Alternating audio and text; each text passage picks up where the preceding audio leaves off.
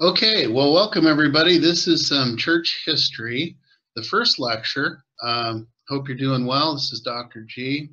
It is Good Friday as I am recording this lecture right now, and you are seeing my PowerPoint overview display for the first 21 chapters of Bruce Shelley's Church History in Plain Language.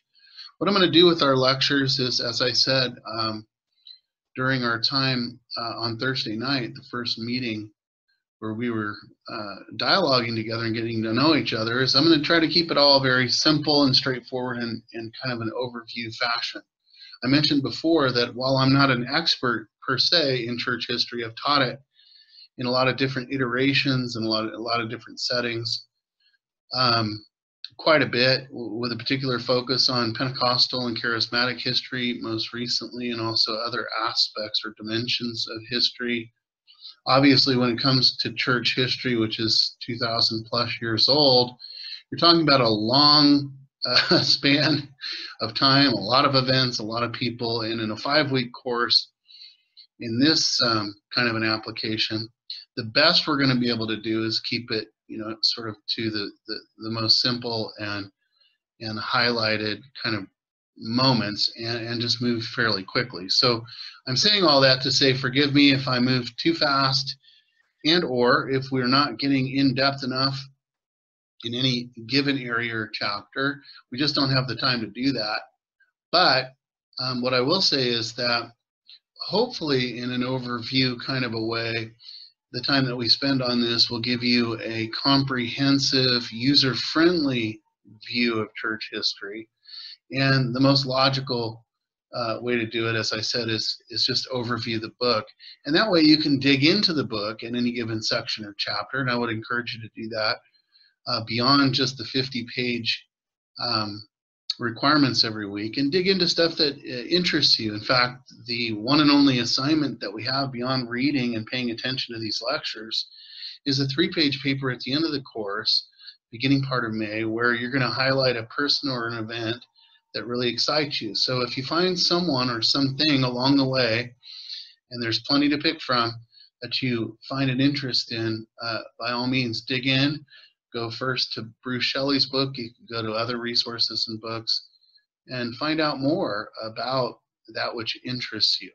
But again, just keep in mind and remember, and please forgive me, that we're going to be moving fairly quickly and in an overview kind of a fashion, just to cover all the material. Now, having said that, let me offer you up a thought in terms of how to apply church history, because it is so big and wide and deep and sprawling and everything else. How to apply church history in sort of your ministry mindset or your philosophy for doing ministry, wherever you might find yourself. This is only one way to think about it. It's not a perfect way to think about it, but it might be helpful. And so I want to suggest it to you. Church history can be seen as a kind of a template of spiritual growth. By that I mean that the different issues, the different events, the various major transition points in history, not in the particular order that a new believer might encounter these in their own life and growth with the Lord, but in a thematic kind of an order, represent really all the big questions and issues that come up in the believer's life as they journey along and grow and mature. I've been walking with the Lord for the better part of 30 years, and I can tell you that as we think about church history and the different things, whether it be heresies that come up that need to be put down and theology clarified, or it be the tension between the church being in the world but not of the world, or how involved do we get in our faith and in our community of faith and in our church in the events of the world? Do we intertwine ourselves in all the details of life, or do we stay more distant? Whether it be kind of the engaging evangelistic approach to being a believer and sharing your faith with others, or a more introverted and monastic and isolated approach, on and on. The different issues that come up in church history are actually the different issues and questions that come up during the course of a believer's life. So again, keeping it very simple and not in any way an exact science. One way to think about church history is that it can be kind of a map for you to sort of evaluate your own life and maturity curve, and also help others to evaluate theirs and to look to as a way to answer some of those questions. For instance, we'll talk in a minute about the chapter that deals with the incarnation of Christ and what the church did to clarify what that really means. Well, that's, an issue that almost always comes up with new believers. They're converted, they begin to get into their Bibles, they begin to grow, they begin to ask questions about, well, what is this person Jesus all about that I've come to trust and know? Because, obviously, as we're newly converted, we don't know everything there is to know about God and so on. And the reality of Jesus being 100% man and 100% God almost inevitably comes up. Well, it did in the history of the church too, and they had to settle questions and wrong thinking about that and come to a clear and right thinking about that. That would be an example. So again, there's lots of ways to look at church history. In this class with a broad overview of 2,000 plus years of it, there's plenty to work with. That is the challenge. But one way to think about it might be, to keep it real and keep it applicable to your ministry efforts, is to think about it as a kind of a map for spiritual growth, a sort of comprehensive chart for dealing with the typical issues. Maybe it's not every single issue. Certainly everybody has an individual walk with God, but all the major big issues and all the tension points, and how do we deal with our power and authority, and how do we, behave as, the list goes on and on. The church has wrestled with all those things. And as imperfect as it is, has come to some conclusions about a lot of important things. So think about it that way, maybe, in terms of applying it toward your ministries. Okay, let's get into the book. Let's move quickly. We're going to cover actually 21 chapters today. I had neglected to explain that, because of the way this class is laid out, and we had a week break, and this is it, here on Good Friday for Easter week, we actually have ultimately two lectures in 1 week this week. It's 1 through 21, the chapters in the book, and that'll cover you to discuss on April 16th, which is going to be our next Thursday night, this first portion of the book. That in essence covers week 1 and week 2 lectures. So in a sense, you're getting ahead. You're not only getting a break for Easter week, and I hope you're enjoying it, and also finding some way to minister and be engaged in this challenging time, but you're also going to sort of be ahead of the game as you preview this, either this upcoming weekend or the beginning of the week before next Thursday's discussion. All right, so what are we going to talk about? We're going to talk about the foreword, the prologue, chapters 1 and 2, really basically 3 big sections in Shelley's book, spanning from the age of Jesus and the apostles through the Christian Middle Ages, only 1,500 years worth of history. So, like I said, we're going to cover a lot in a hurry, okay? So let me scroll down here and move. All right, foreword and prologue. The goal of the textbook is to lead evangelical readers to engage their own story and encounter the larger Christian world. And I said one way to possibly do that is to think about church history in the paradigm that I just suggested as a map for spiritual growth. But why is this important? Well, it's important because we as evangelicals find ourselves within a particular major stream of Christian tradition, but not the only one, certainly, and perhaps not even the most important one in the big, wide sweep of Christian tradition. As evangelicals, we have 4 distinct beliefs amongst a lot of different beliefs that our own particular group, again, whether we be Pentecostal or charismatic or fundamentalist or whatever, substripe of evangelical is the broadest term. We believe that the Bible is inerrant, meaning it's without error in the original text. that salvation is exclusively found in Christ, that it must be individually embraced, and that sharing salvation or sharing the evangel, the good news, is a requirement, not an option of our faith.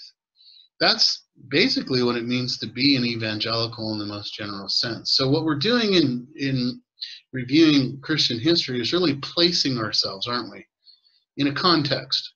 And as we said the first night together, I said, and I believe it's true, context is super important, because without understanding context, we don't understand really much of anything. And, you know, whether it be the life of Jesus in his historical context, which is a class I teach up to 15 weeks long, or it's some other topic like church history, contextualizing is super, super important, okay?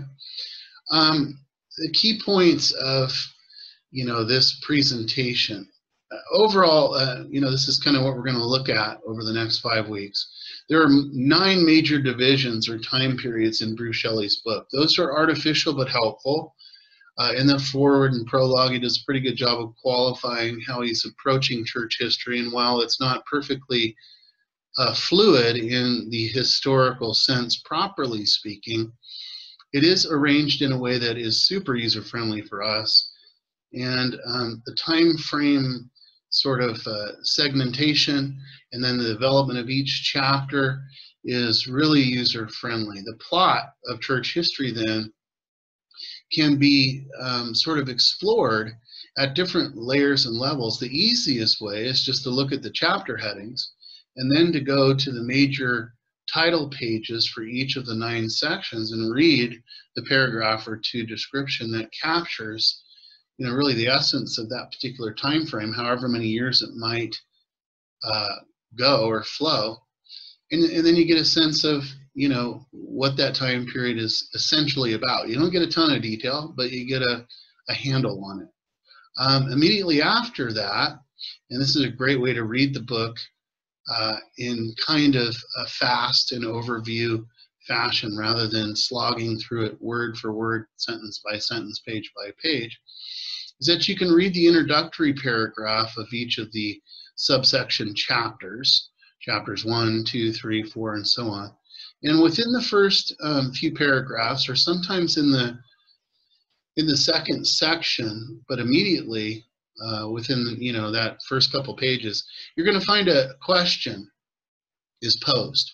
And on each of the slides you'll see upcoming here in a moment, I've highlighted these different segments very clearly. And I've presented for each slide, which is a chapter in the book, the question itself that chapter deals with. There's one question essentially that each chapter in the whole of the book, so the first 21 deals with 21 questions, right?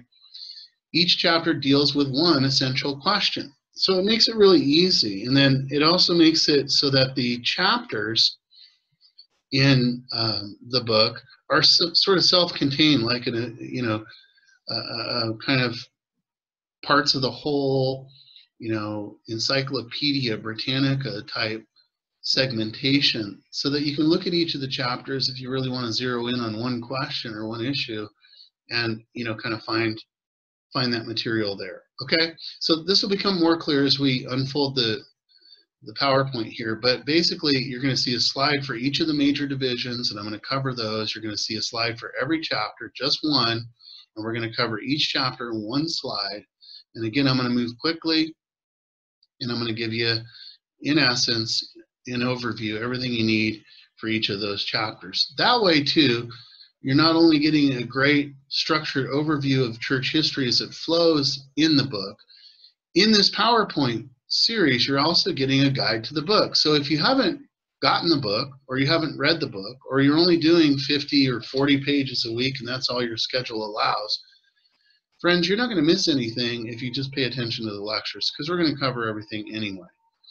If you can read, great. If you can read 50 pages, awesome. If you can read even more, hey, go for it. Good for you. You're going to get more out of the class.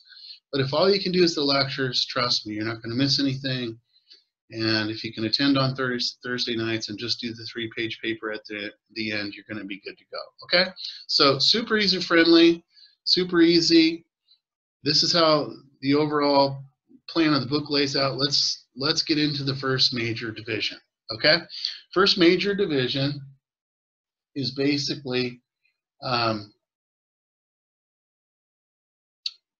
age of Jesus and the apostles, and it encompasses really the first 2 chapters of the book. Let me just read from the slide so you can, get a sense of it. This period of time from 6 BC to AD 70 is Christianity's roots, and they go back into Jewish history long before the birth of Jesus Christ. It was Jesus of Nazareth, however, who attacked established Judaism and brought a revival movement into history's light early in the 1st century. After his crucifixion under Pontius Pilate, a Roman official, Jesus' teaching spread through out the Mediterranean area. In other words, Pontius Pilate was a Roman official who crucified Jesus. We know that. An apostle named Paul was especially influential. He stressed God's gift of salvation for all men, and thus led in Christianity's emergence from Palestinian Judaism to a position as a universal religion. All right, chapter 1 and chapter 2 basically deal with, first of all, the life of Jesus, and then second, the book of Acts and the ministries of Peter and Paul. So it's really simple and straightforward. Let me say before we jump into 1 and 2, that if you're looking for a really helpful summary for your ministry, for your preaching, teaching, for your sharing with other people, for leading a small group, whatever it is, boy, I got to tell you something. And again, it comes from my teaching both of these subjects in a more detailed and protracted way in university classes. But chapter 1 and chapter 2 of this book are worth the whole book because they're really good, comprehensive, not too technical summaries. First, of the life of, the life of Jesus, and then second, of the lives and ministries of the apostles Peter and Paul. So, again, super user-friendly, easy to read, quick to read. If you're looking for a way to capture in just a few pages, some really big subjects, the first 4 Gospels, or in chapter 2, the book of Acts, you've got a really user-friendly summary set right here. All right? All right. Now, chapter 1, Away with the King is the title of the chapter, otherwise known as the Jesus movement. And the key question in chapter 1 is, did Jesus have anything to do with the formation of the Christian church? And if he did, how did he shape its special character? Well, the chapter covers a lot of context. It sets the stage for Palestine and Jesus's life in his day. That period of time that involves the return from exile of the Jews, and then some occupation and some sectarianism and some freedom under the Maccabees, and then beyond that, the Roman occupation that really sets the stage for Jesus' coming and his baptism and the inauguration of his ministry. Then it presents, a summary of Jesus' ministry, his teaching, the major events that take place, his healings, all that kind of good stuff, and some of the thematic material of the topic of the kingdom of God, which is the major message of the Gospels in Jesus' life. That is to say, the gospel is the message of the kingdom. And, essentially you need to know that. A lot of people don't understand that Jesus's message isn't just the gospel, it's the gospel embedded in this thing called the kingdom of God, which is the rule and reign of God, which gives birth to the people of God, who then formulate what's called the church. So that, and I wish we had more time to, explore this, but it's super important for active, practical ministry. The kingdom of God, the community of believers who have trusted in Jesus, and the church as an institution are 3 separate but overlaid, interconnected realities. I'll say that again. The kingdom of God is the rule and the reign of God. That when people encounter the kingdom, the rule and reign of God, often fall under conviction and come to a place of committing their lives to the King of the kingdom, who is Jesus Christ. They're converted, right? And they become a part of the community of believers. But the community of believers is not the kingdom, it's the community of believers. And the community of believers is also not the church, which is ultimately made up of a community of believers in an organized institutional, in some form or another, gathering of those believers. So again, I wish we had more time to discuss that, but it is important to understand for us ministers that the kingdom, the community of believers, and the church are not the same thing. They're three separate, distinct things that have an overlapping significance together. In one way, you could say that one leads to the other. Okay, when we talk about church history, we're talking about really studying the organized, formalized, institutional expressions of the community of believers that comes from the rule and reign of God as it spreads through the world.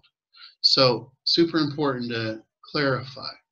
In the last part of chapter 1, of course, then, the end of Jesus's earthly life and ministry, the Passion Week, which we're commemorating this week in one fashion or another, the covenant created on the cross and through Jesus's sacrifice, this new covenant, as the New Testament is called, and then the trial, death, and resurrection of Jesus, then leading us to the book of Acts, is sort of summarized. So, in answer to the key question for chapter 1, then, Jesus founded the church in the sense of establishing a society apart from any other, that would be the community of believers, loyal only to God, by making it known through his life and ministry that the kingdom of God was available here and now, right in front of you, as he says, just an arm's reach away.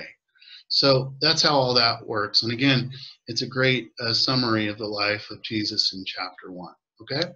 In chapter 2, then we move on to the book of Acts, this idea that Christianity in its kingdom dynamic breaks away from Judaism slowly but surely, initially and abruptly, and then ongoingly, as the apostles begin to share their message, being firsthand witnesses of the life, death, and resurrection, and then soon, very soon in the book of Acts, the ascension, which is an important part of the charisma or gospel framework message of the New Testament. How did Christianity emerge from its Jewish roots? Well, chapter 2 sort of summarizes that, and the key points are really inclusive in understanding the scope of Christianity going beyond the scope of Judaism, that is to say, becoming far more inclusive than Judaism, which even today in all of its expressions, but the Orthodox expression in particular, is a fairly exclusive religion. It's not easy to join, in other words. Christianity is really all about being outward focused and being available to everyone, Jew and Gentile alike. The chapter summarizes Pentecost and the coming of the Holy Spirit and the enabling of the believers to move into what the author accurately calls a new wineskin, in other words, a new dynamic form beyond the forms of Judaism and all of its legalism and synagogue structure and sort of religious temple-derived structures and practices and rituals, including the Passover and so on. The first community of believers carries forth the two things that distinguish the Christian community uniquely, and that is baptism and communion, both of which are derived from Judaistic practices, but now are renewed and redefined for the Christian community. And then the spread of this kingdom dynamic and community of believers, both Jew and Gentile, into the Hellenistic world, which is the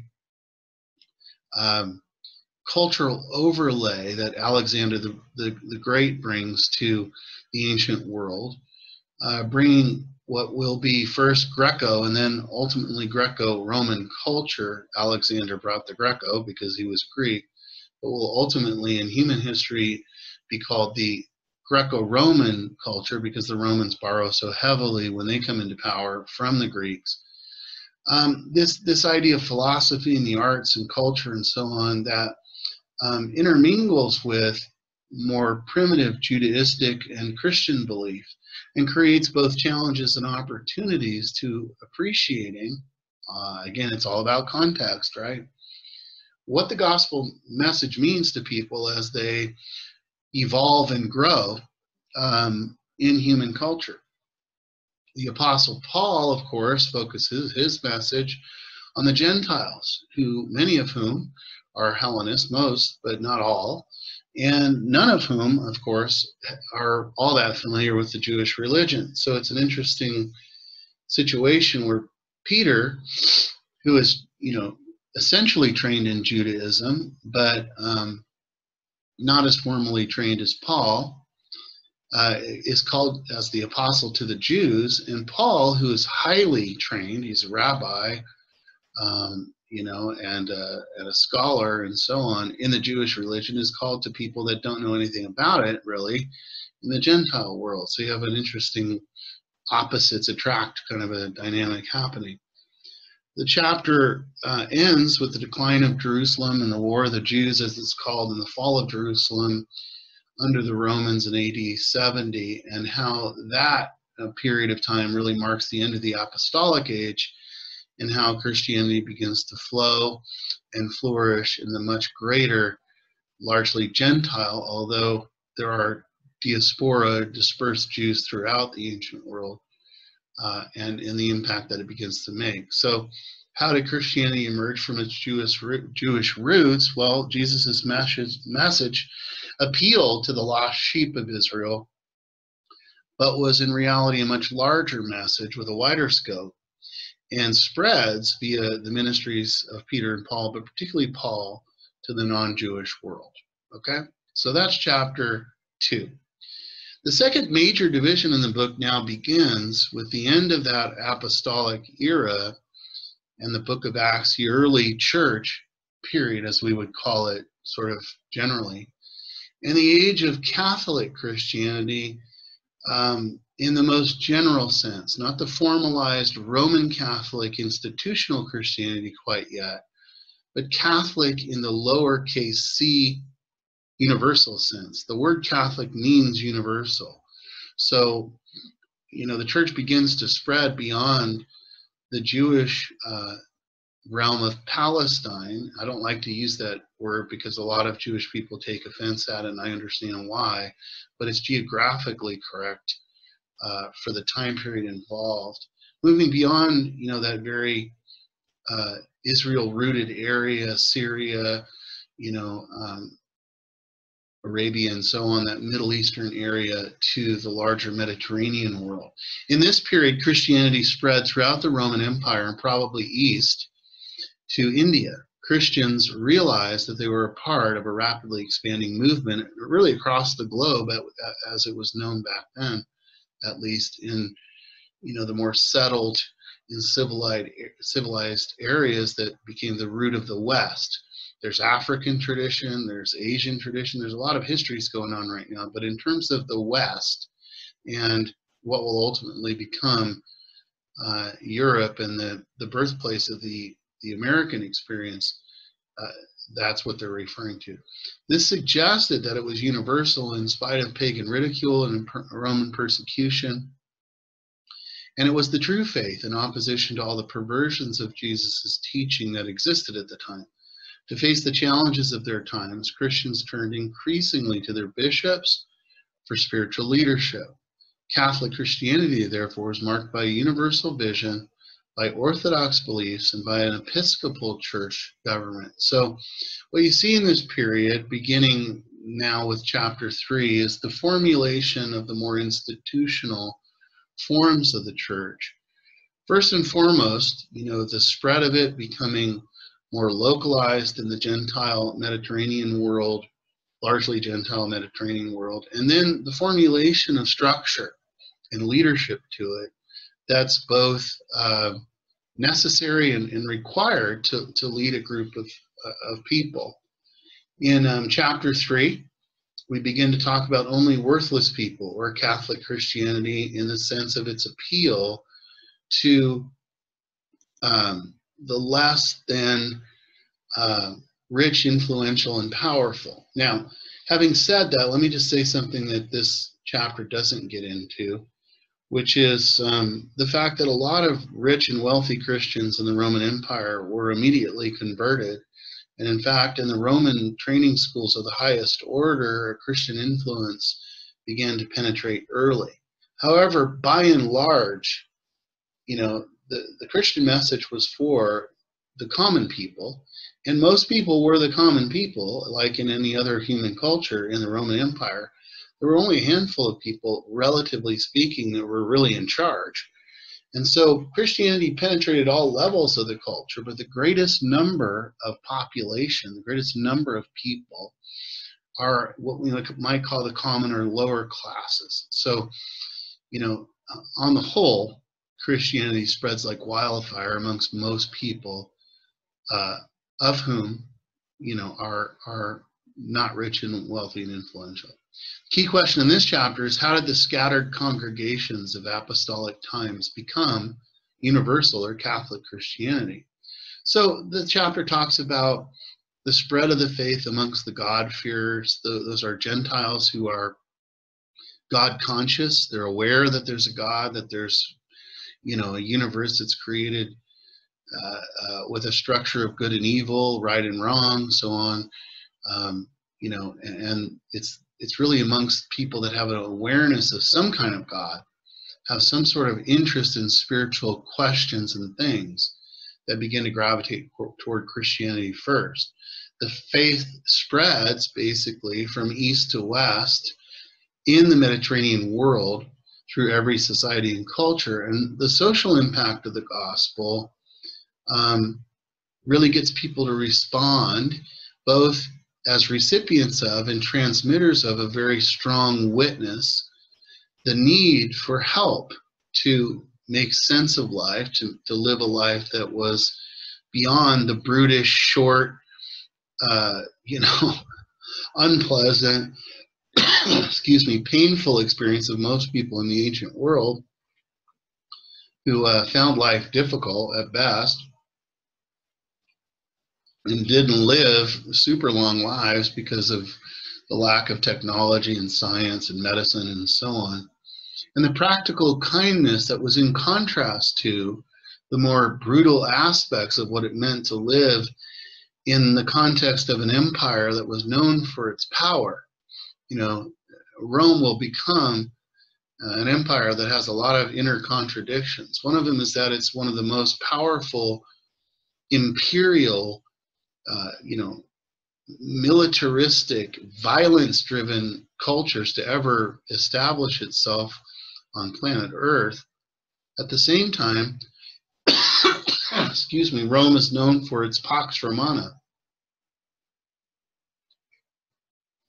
That is, because of its power, its ability to secure large swaths of peaceful civilization in its wake, to give people a chance to live in, conditions and at least rudimentary economic structure that provides some kind of a life to them, to settle a home, to till a farm, that kind of thing. So Christianity becomes early in the Roman Empire a super attractive thing in a world that's really hard to live in and survive in for very long.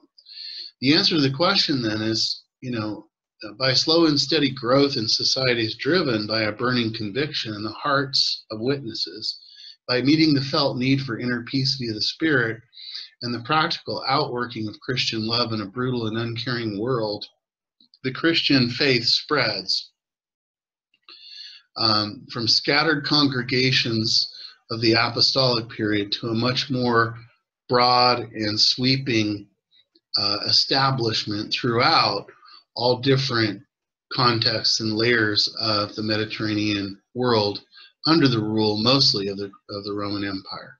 Okay, chapter 4 opens up a whole new topic in Rome's sort of evolution. The chapter title is called "If the Tiber Floods," and it refers to the beginning of persecution of Christians within the Roman Empire.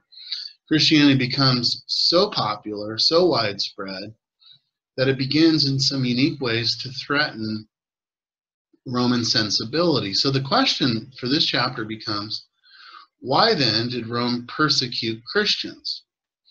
And the answer has a couple of different layers to it. In the chapter, we talk about Rome's policy of religion.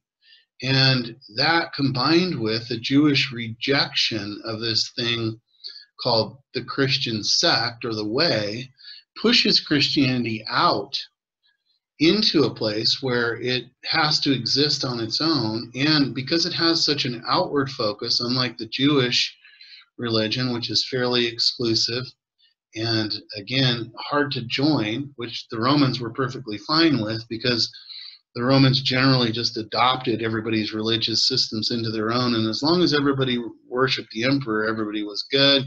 They could practice, in addition to that, in a secondary way, whatever they wanted to. The Christians had a different orientation, and they were outward focused toward everyone, and ultimately, as we'll see, had no real interest in worshiping the emperor. So certain tensions begin to set up. Also, lifestyle choices mirrored in new Christian converts. This idea of holiness as being different from the culture, as rejecting things like infanticide and child sacrifice and divorce and sexual immorality and economic immorality and oppression and all the kinds of things that were pretty common in the Roman Empire that Christians didn't want to be a part of, and so they started to stand out in a good way, but for the Romans in a threatening way.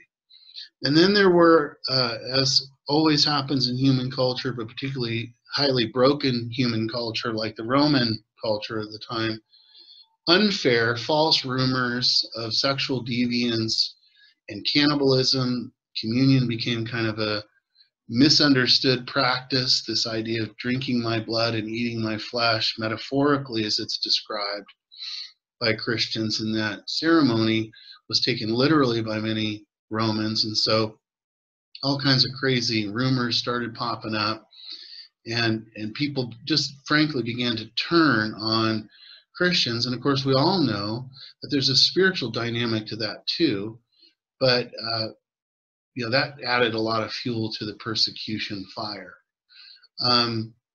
Ultimately, the Christians did not want to worship the emperor or Caesar as God. And that was a huge sticking point because for the Romans, they didn't really care who you worshiped as long as you put Caesar first and everybody else second.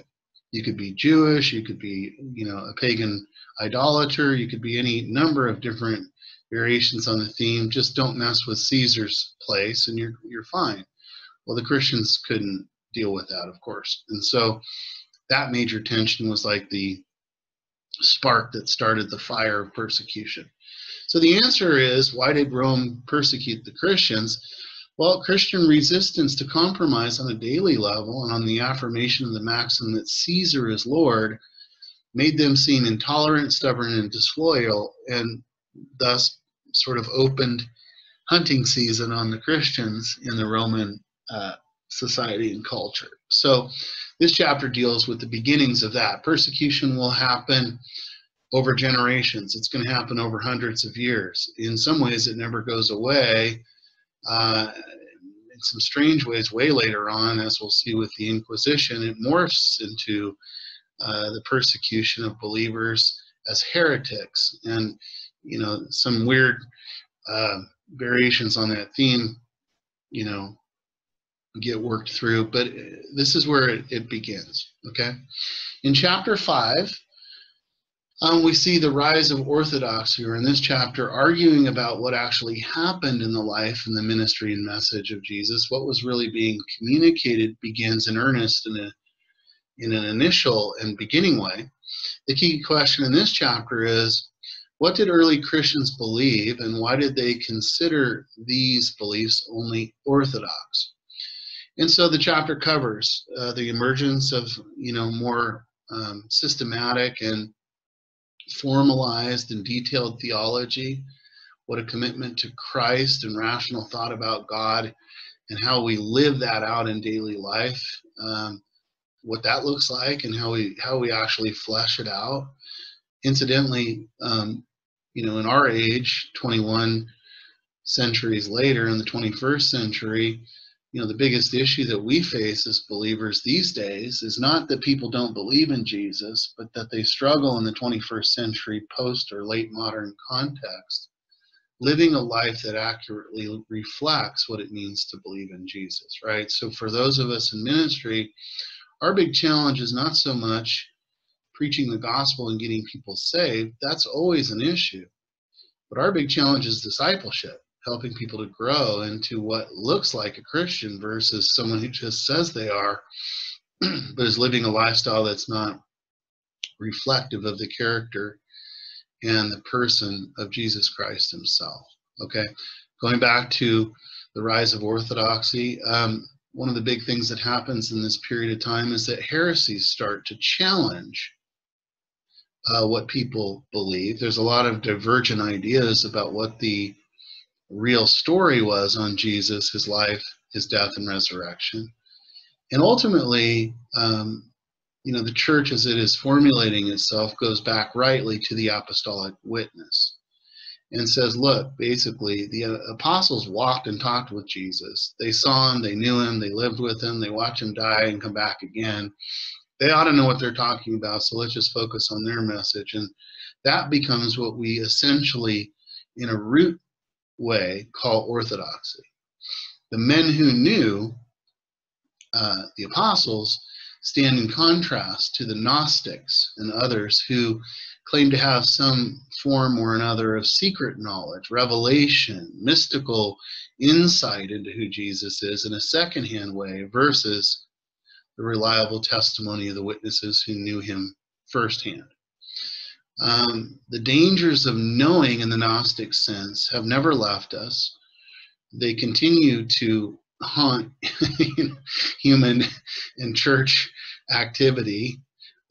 Dan Brown's novel, The Da Vinci Code, if you need an example from the 21st century of what Gnostic belief can lead to and look like and all of its insanity, no matter how popular and entertaining a story it was mostly based on Gnostic Christian mythology, and most of it totally and inappropriately put together, no real solid research.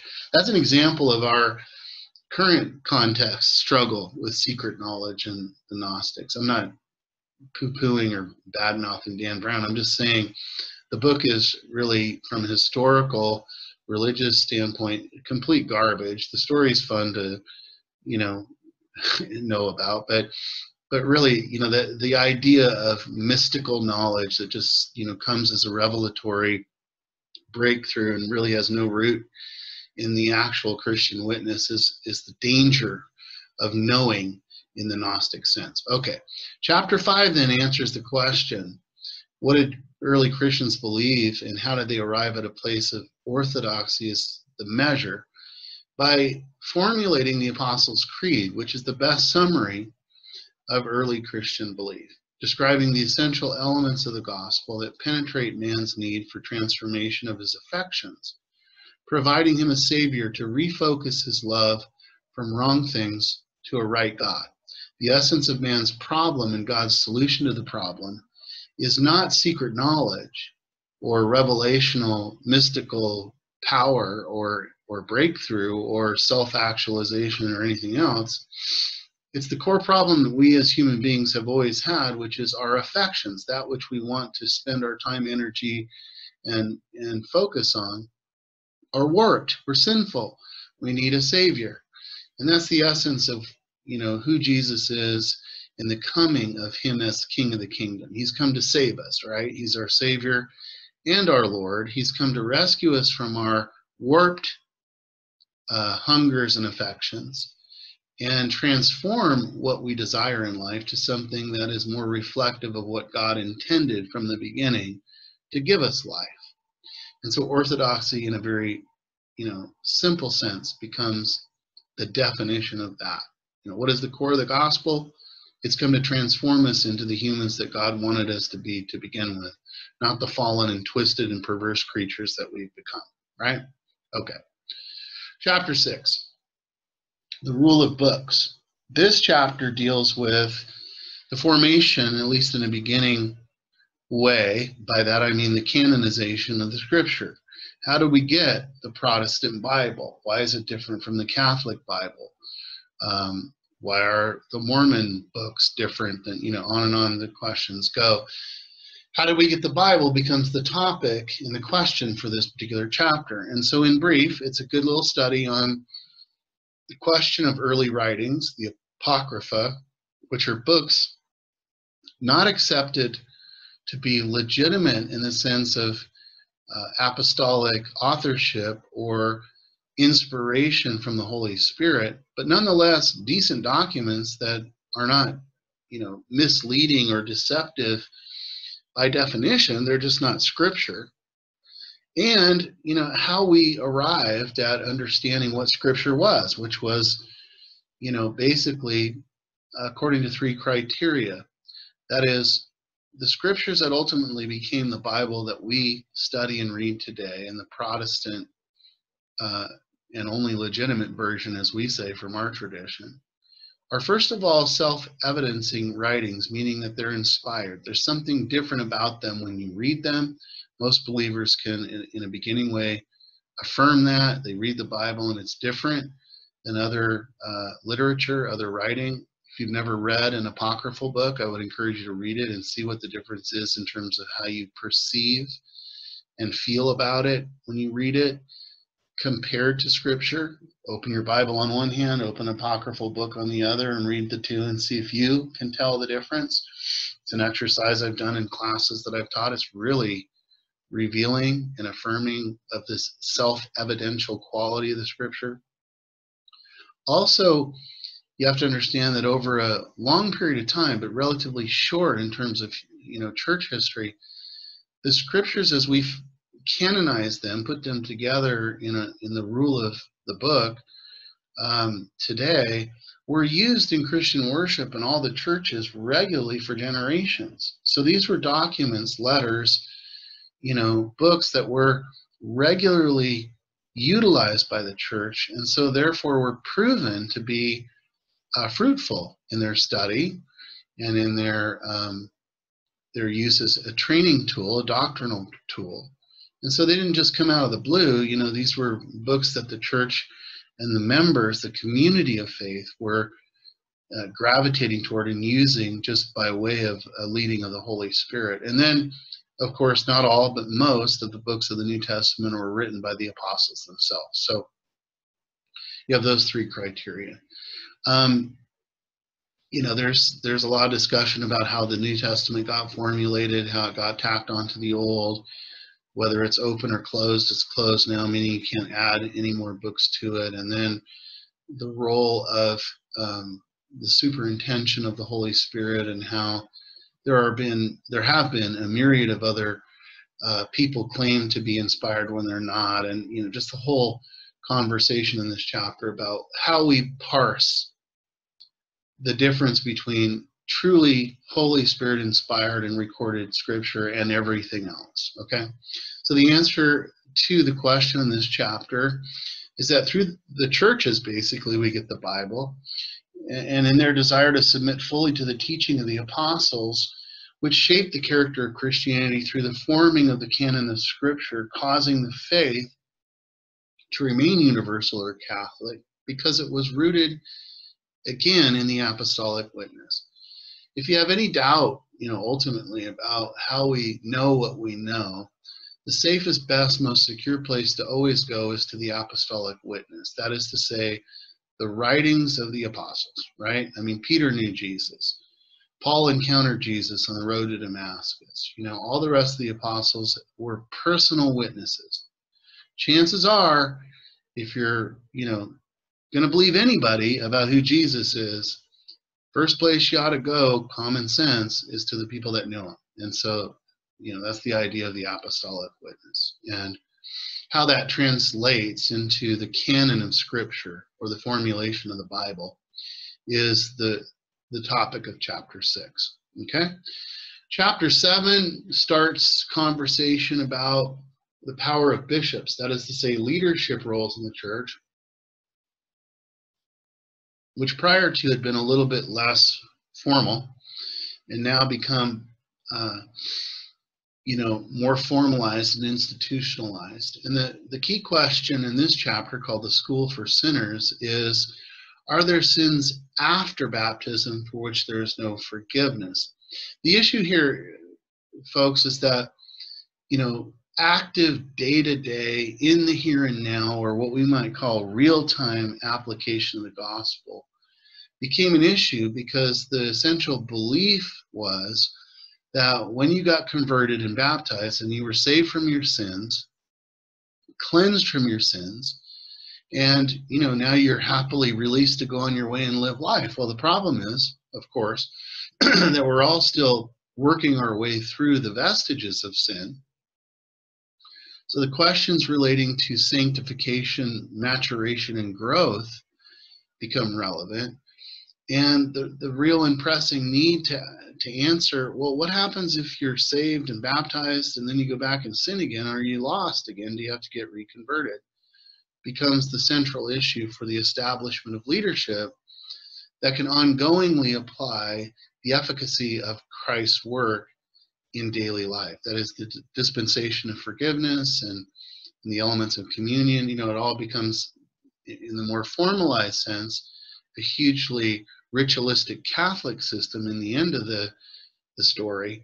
But here at the beginning, it's really all about, how do we live out this gospel life in real time? And what does it mean to be forgiven of sins? Are we forgiven just once and then we have to stay, clean and pure? Or do we be more honest about it and realize that we're constantly struggling and that Christ's death on the cross covers all sins past, present, and future? How does that work out in our experience? How do the leaders,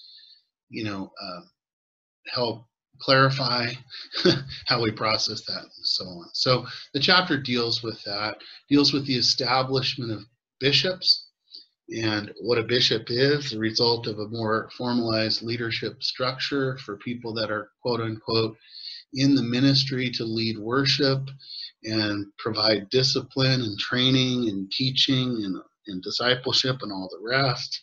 This is the rise, really, of the clergy versus the laity. The coming of the episcopacy ushers out the role of the Spirit in many ways, so that church government becomes more formalized and more human-oriented versus the more dynamic, Spirit-led, organic experience of the earlier church. That, incidentally, leads to ongoing conversation today about what the form of the church is actually really supposed to look like. And as we've talked already in our dialogue about denominations and different groups and so on and so forth, that's part of the conversation, is how formalized does the church really need to be? Aren't we all filled with the Spirit? Can't we lead ourselves, or do we need leaders? On and on, that conversation goes. And then, of course, the question of the unforgivable sin. What's the role of church membership and admission? What happens if a person gets, quote unquote, excommunicated or kicked out of the church? What's the role of saints, that is, people that really are standout examples of growth and transformation and maturation? Penance, how do we make up for our sins? These are all really practical theological questions, not all of which are answered well, but that give birth to the need for a more structured leadership. And that's what the chapter is about. The church grants to bishops the power to forgive sins, thus completing the Catholic Christianity, in its expressions on down to the street, and the orthodoxy that becomes really ultimately the institution in the days leading from this period. Okay? Chapter 8 begins to explore now sort of the development of Christianity as it impacts the intellectual scene in the ancient world. And the Alexandrians become the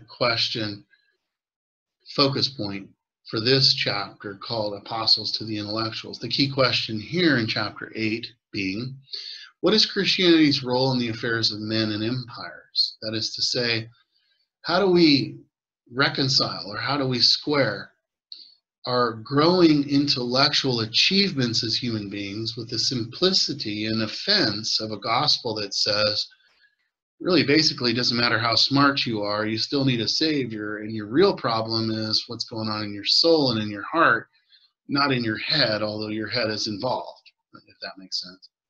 The key points in this chapter really, deal with the light in the world, the dual role of the church as both being of the world, but that is to say, in the world but not of the world, in the world but not of the world. That is to say, how the church functions as being separate from but engaged with the world and its systems. It deals with Pantanaeus and Clement, the first Christian scholar who give birth to Origen's early academic and intellectual genius. Origen is a scholar and intellectual believer who really sets a foundation for the thirst for the truth and how that integrates with Hellenistic. Remember, I mentioned that earlier. Greek thought, more sophisticated thought in art and culture and music and philosophy and history, the advancing intellectual development of the civilization that doesn't always align with gospel truth. How do we, make sense of what's most important to know and what's best to believe, and how we conduct our lives in accordance with the influx of ever-increasing human effort-based knowledge, the theology for thinkers that becomes systematic theology. I think we all know, but if we don't, that there's basically two forms or types of theology out there. One's called biblical and the other is systematic. Biblical looks at the Bible from start to finish and asks questions in terms of what the Bible reveals in the order in which it is laid out. Systematic theology deals with topics. What does the Bible say about angels? What does the Bible say about redemption? What does the Bible say about Jesus Christ? And instead of dealing with answering questions as they emerge in the flow of biblical history, systematic theology attempts to systemize theology, to ask about topics and then go to the scripture to find the answer to those topics versus the other way around. So the rise of systematic theology as an intellectual pursuit is really what chapter 8 is about. The answer then to the question about Christianity's role in the affairs of men is that it's very central. A very central role for Christianity is established as all truth, as Thomas Aquinas will later fully establish, becomes seen as God's truth, and that all truth really is derivative of the truth of Christ. Colossians is a great place to go, right? Colossians 1, where we're told about and described, what's described for us is the supremacy of Christ as the one who holds all truth and authority. As John 1 says, the Logos, or the Logos, the overriding, governing truth principle of the universe is Christ, so that all of human intellectual discovery and innovation has to come under the canopy of the authority of Christ, who is the truth. He doesn't just speak the truth, he is the embodiment or the incarnation of truth. So that's what happens in chapter 8 in terms of exploring the tensions that exist between human intellect and revelational truth, and where we find common ground between the two.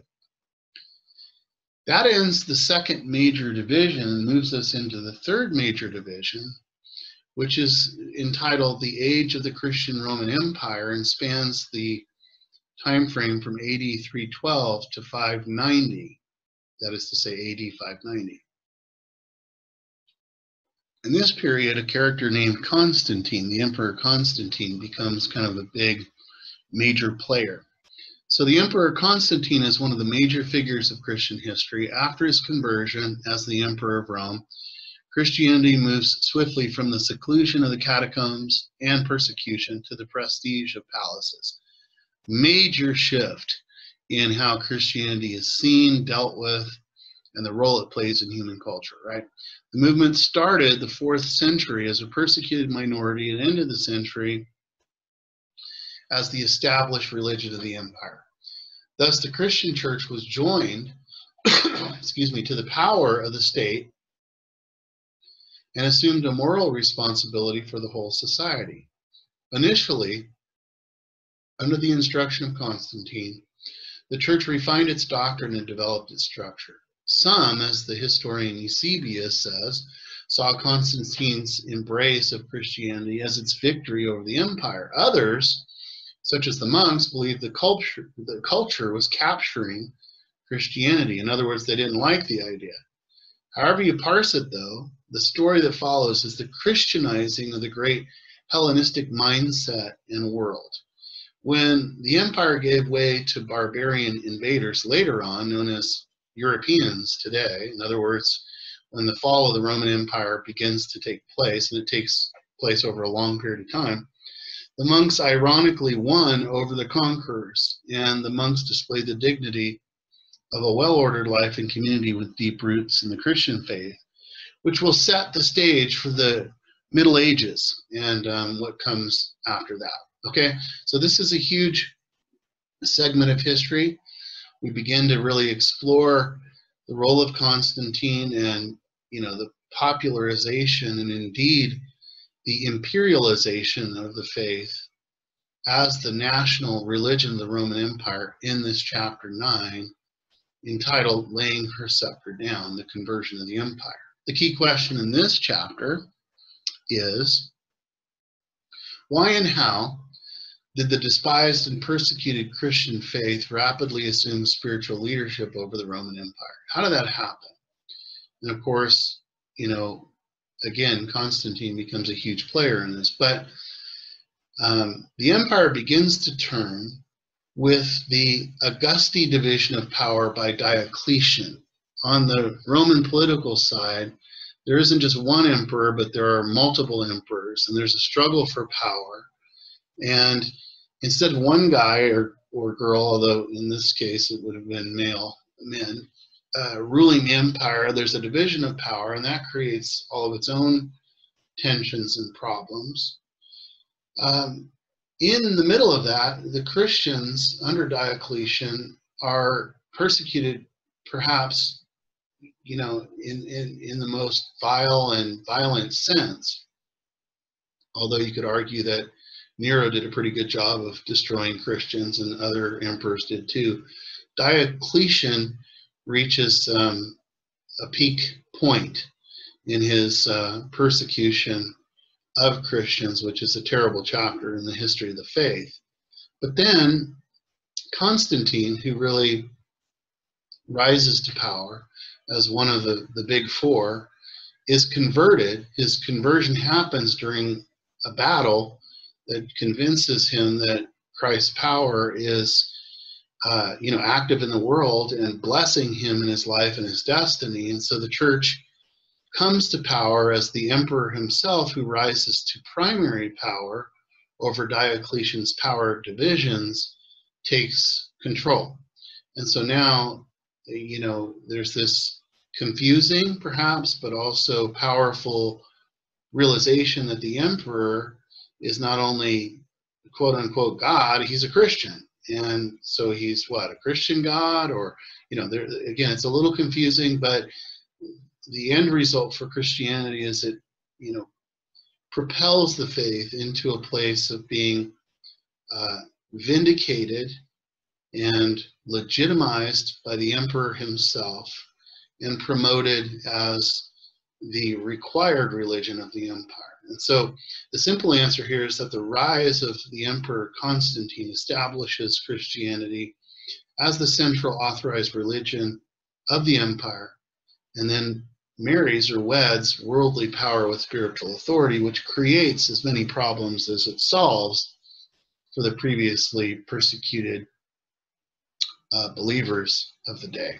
Okay, so chapter 9, huge, all about Constantine and his role in making Christian faith the legal and required faith of the Roman Empire.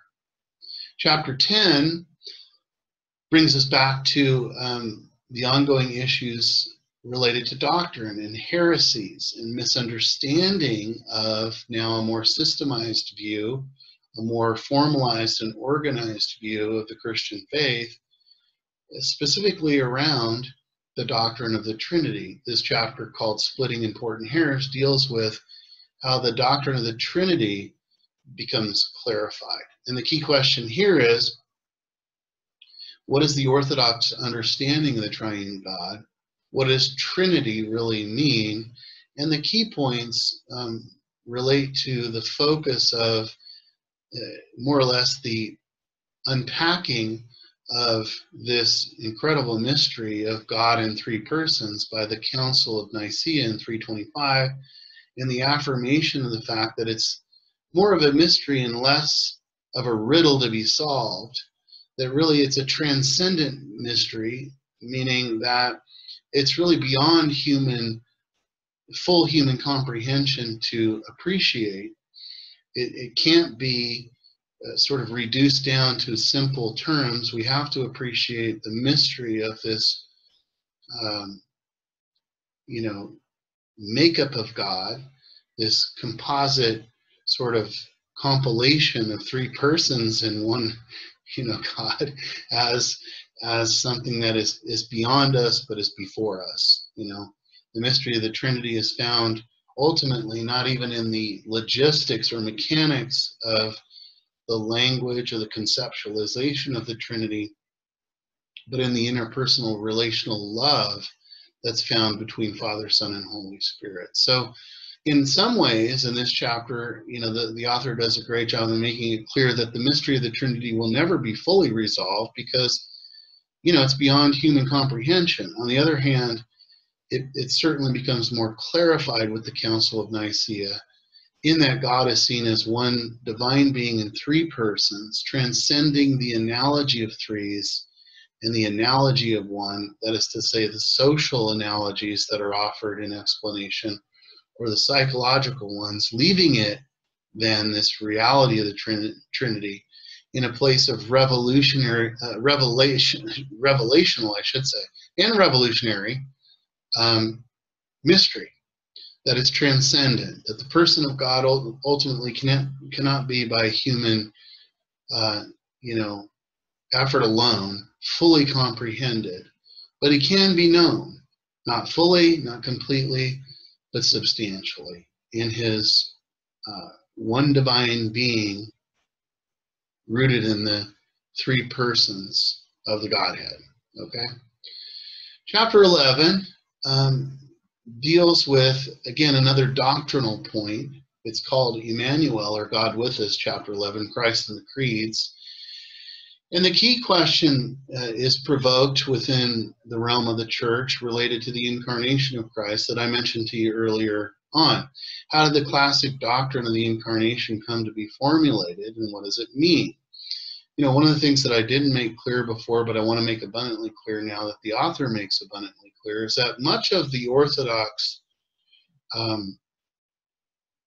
witness of the church, that is to say, the doctrine of the church that is considered to be true, central, real, and reliable, orthodox, comes from the provocation of heretics and heresies, misunderstandings, forcing people to clarify what it is they believe about the true faith.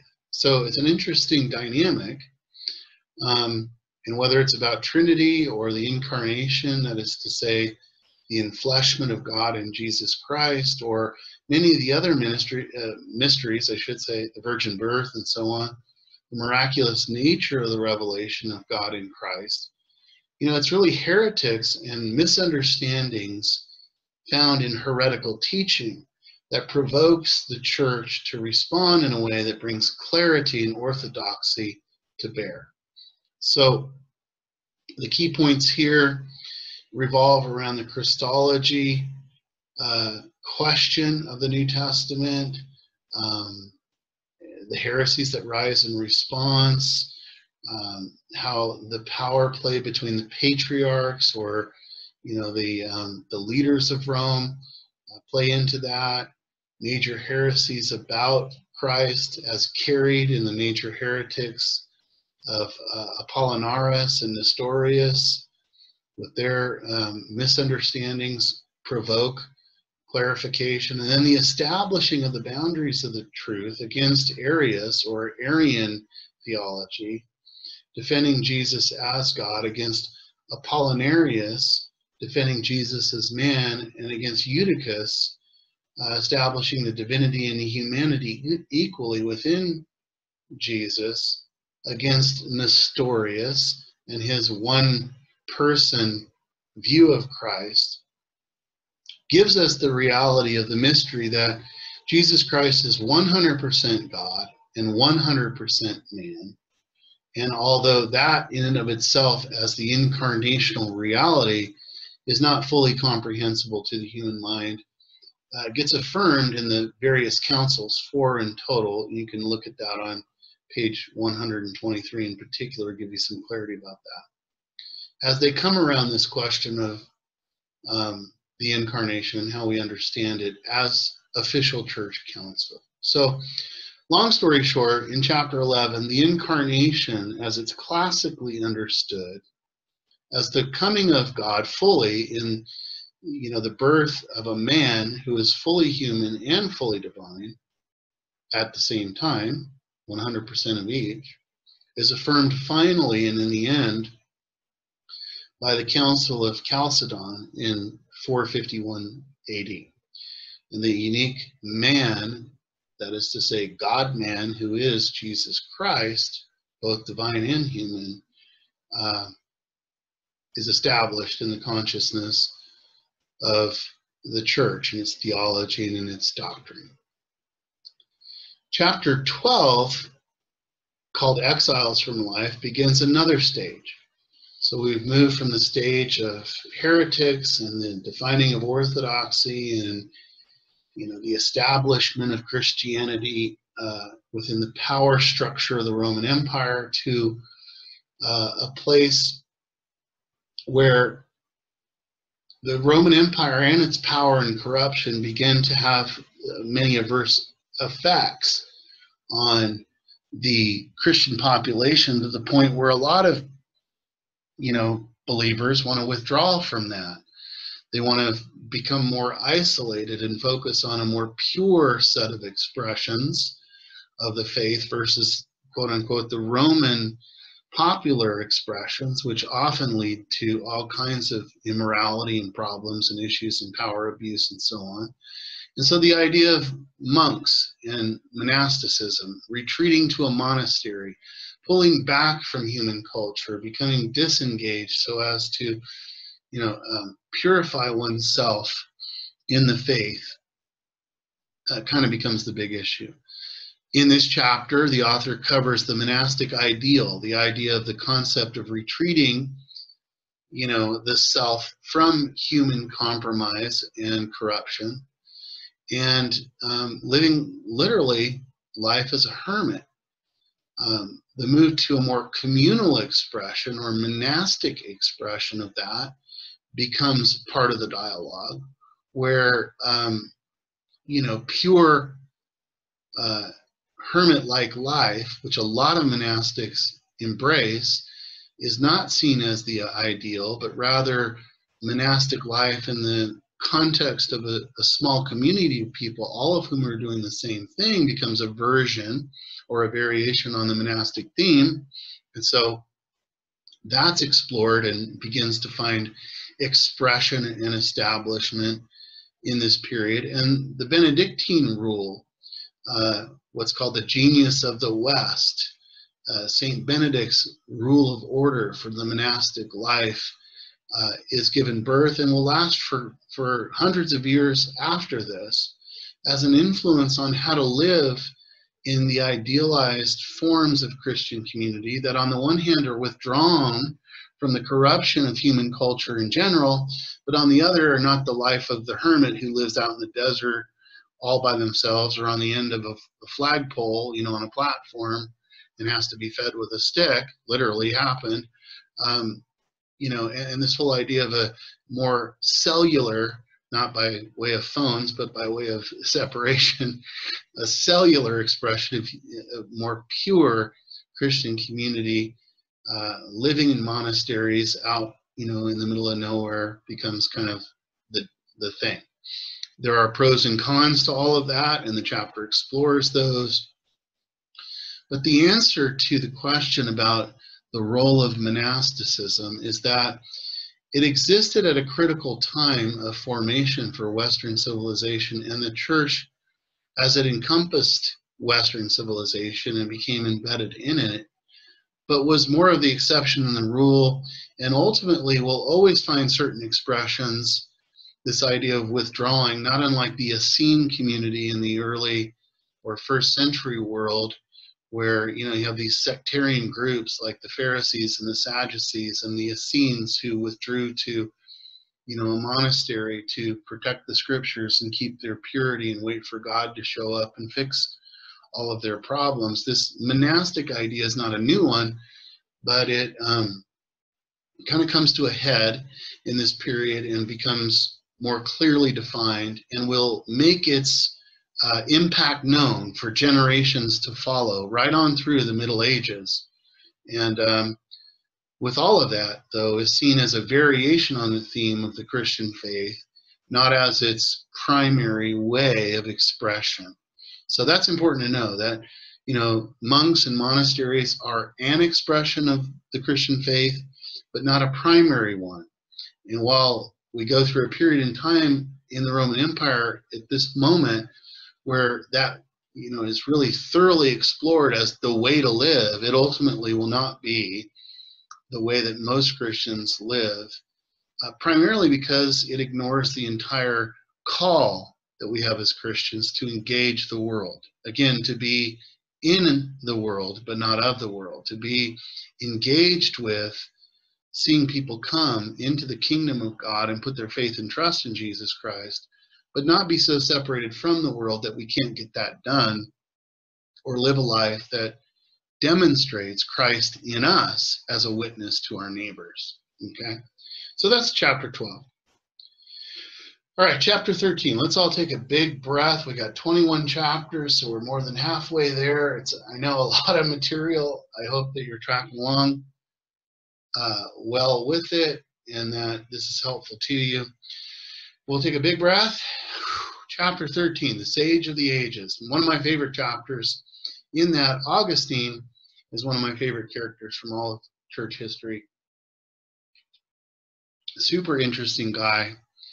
And his life and his impact as an intellectual and as a faithful believer really begins the long protracted period where Rome is collapsing, and the fall of the Roman Empire is creating a crisis of civilization in the West. So the key question of this particular chapter is, the fall of the Roman Empire created a crisis. Was the end of the world at hand?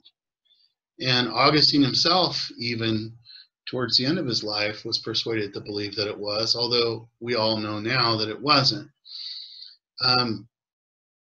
So was it or wasn't it, is the question that faces the people of Augustine's time and Augustine's immense intellectual and spiritual capacity, and his role as a contributor to the life of faith within the institutionalized church is taken on in this chapter. One of the most famous conversion stories in all of history opens the chapter.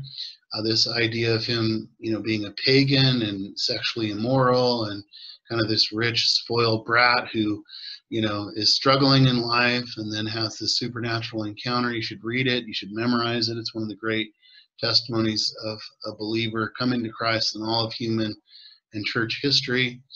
Leads to his involvement then as an emerging leader in the church, and the Donatist controversy, the fallacy of a pure church versus the role of the priest and minister becomes a point of tension. The issue here is that, do people in the church have to be perfect, or is the church filled with imperfect people who are saved? Again, this is not a new question. It's not a new struggle or tension point. Today, it's still an issue that we grapple with ongoingly in our life, in the community of faith that we call the church. And the role of ministers and pastors and priests, even today, is characterized by an expectation that spiritual leaders ought to be better than the rest of us in some real, tangible, substantive ways. And yet, oftentimes, we discover they're not. And so, how does that all work in terms of our own walk of faith and so on and so forth? That conversation really begins in earnest in the life and times of Augustine in this Donatist controversy. Of sin and grace, the Pelagian controversy, how are we saved? Is it by grace alone or by works? Becomes a big issue and point of contention, and Augustine contributes mightily to that conversation. And then he ends his life contributing this idea, as written in his book, The City of God, that the rule and reign of God is really meant to establish itself in some substantive way in human culture, although the ideal city of God is seen, at least by Augustine, as a separate entity from human civilization. And again, he sort of extrapolates this Donatist controversy of the reality of the human condition, even post-conversion, and how that works itself out in real life as related to the promises of God and the full realization and culmination of the kingdom on the one hand and the city of God, and on the other, the real life, real-time, human expressions of civilization and human experience on the street. No, says Augustine, to the end of the world question ultimately, and he establishes the philosophical foundations for Christendom impacting Christian thought and practice to the current day. The eternal city, which is how Rome was known, replaced by the city of God. In other words, what Augustine brings to the big picture is that he, for the first time in human history, relative to the church and to the Christian experience, brings an intelligent, comprehensive, well-formulated philosophical framework for the Christian worldview. That's Augustine's In the City of God and Other Works and Other Contributions. That's Augustine's major breakthrough. That's his contribution to the church and to human culture. That's what he's most known for. He builds a philosophical framework, making sense of the Christian experience for the wider intellectual philosophical world in such a way, in such a complete way, that it's never quite been seen like that before, and it shapes philosophical thought, human intellectual development and thought relative to the faith from that day forward. Okay, so big deal, huge guy, makes a huge contribution, and that's where Augustine's impact begins, and it continues from there even after he dies. In chapter 14 opens up the question of the papacy, the Pope. Peter as Pontifex Maximus is the title. And this chapter explores what the foundation of the papal office, that is to say, in the Catholic, capital C, institutional church, we all know that it's headed by the Pope. How did the Catholic Church and all of its institutional formalism come up with the idea that it was to be led by a Pope?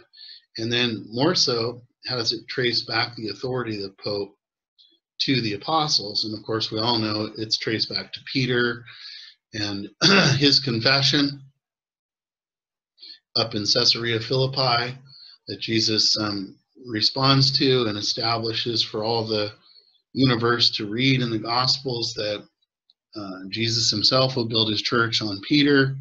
That whole line of thought is explored in detail and articulated here in chapter 14.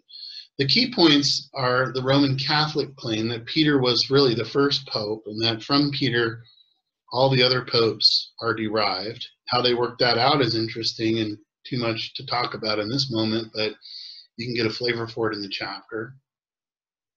And it begins a period in time, interestingly, you know, we're layering back in time now to Constantine and his move to Byzantium, but Constantinople in the east, in what will become ultimately Turkey, its establishment as the capital of the empire, or the new Rome, it becomes a complicating factor that will undergird and lead to ultimately what we'll see in the Great Schism of 1054, which is the separation of Eastern and Western Orthodoxy. There's a tracing of popes, including primarily Leo, Pope Leo's case for the primacy of the papacy based on the mantle that Peter hands down. You can explore that in that chapter. And then also what happens when the Vandals and Attila the Hun, first Attila, then the Vandals, begin to sack Rome, and you start to see, again, what will become the long, protracted, painful, ultimate collapse of the Roman Empire over hundreds of years, beginning in earnest now, even as the power of the Pope and the papacy becomes more and more acutely known. The answer to the question, how is the foundation of papal office laid, is answered with Bishop Leo's contribution to the transfer of authority from Roman politics to Roman church channels, and Peter's authority into the Roman papacy. It's complicated. It's in chapter 14, but basically it's this meshing of political and religious power that becomes, for better or for worse, and there's ample examples of both, a really influential dynamic in the collapse of the Roman Empire. On the one hand, the power and authority of the Pope, through various events that we'll see in the chapters ahead, will make a huge difference in perpetuating the Roman Empire. By contrast, the political corruption that is brought into sort of establishing the Pope as both religious and political final authority becomes hugely problematic, and we'll see the outworkings of that. So this whole question of the role of the Pope, and is the Pope strictly religious or is he political? Is he both? Becomes really kind of the central issue in this chapter, and how that affects both the survival of and the collapse from within and from without of the Roman Empire over generations is also seen. All right. In chapter 15, somewhere between heaven and earth, we move into an exploration of what's mostly a not very well understood or explored reality of church history, and that is the emergence of the Eastern Orthodox tradition and its ultimate separation from the West. What is Eastern Orthodoxy becomes the question of the chapter, and in brief, Bruce Shelley describes and explores the differences between what's emerging through Constantine's influence and the influence of Constantinople, or the New Rome, what's now called Istanbul, the capital of Turkey, back in the day, its political and religious influence over that segment of the Roman Empire. Remember that the Roman Empire extends from Spain, all the way to India. I mean, it's a huge, for the day and even for our own day, geographical expanse, governing and exerting power and authority and control, and a standing army, and so on and so forth. I mean, just the management of this empire is enormous, enormously complicated and fraught with problems.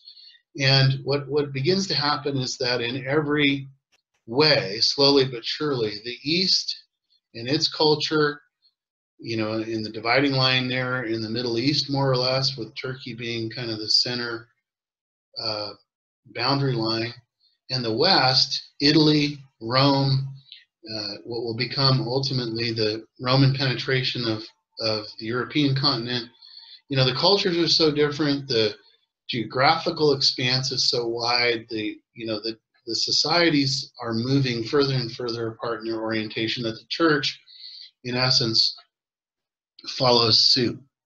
And the Western and Eastern expressions of the faith and orthodoxy begin to, because of where they're rooted more than anything else, and the political forces at work, and the deconstruction of the West, both internally and externally, by way of the pressure of invading forces, creates a situation where really two very different orientations on the Christian faith emerge. And what's interesting about it, there's a lot of interesting things that we can't get into, but what's interesting about it is that in the West, the Catholic Church really sees, and then the Protestant tradition that emerges from it, the gospel as a more legally rooted reality. That is to say, more individualistic, more rooted in the idea that God, as the ultimate moral authority of the universe and the perfect being, has been offended by our sin and needs to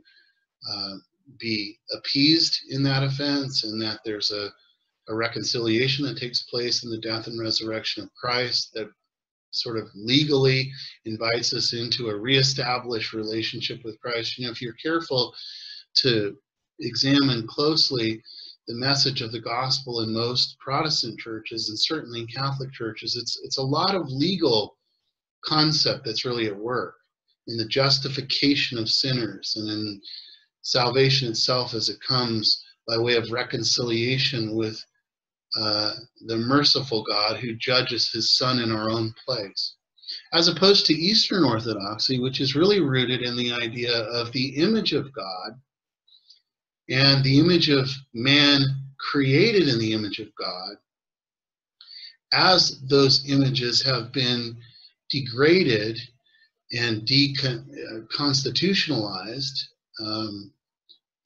sort of broken down, to use simpler language, and the reconstitution of those images by way of Christ's work and the power of the Holy Spirit, so that in the East, the role of the Holy Spirit, not the role of the cross and the crucifixion, becomes central, and the reconstitution of the image of man in relation to the reconstituted image of God and the work of Christ becomes the major focus point.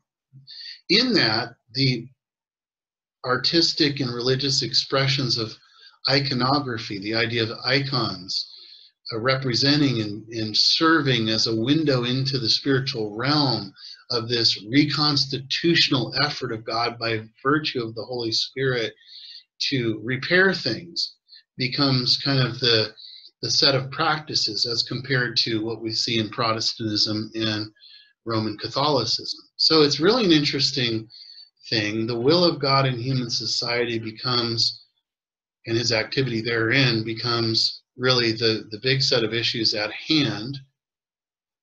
And the chapter will talk about, the developments that involve both of those realms and the division therein, and the rise of the issue of the icons and how the Roman expression of the church deals with that, and ultimately what will lead to the gap between East and West,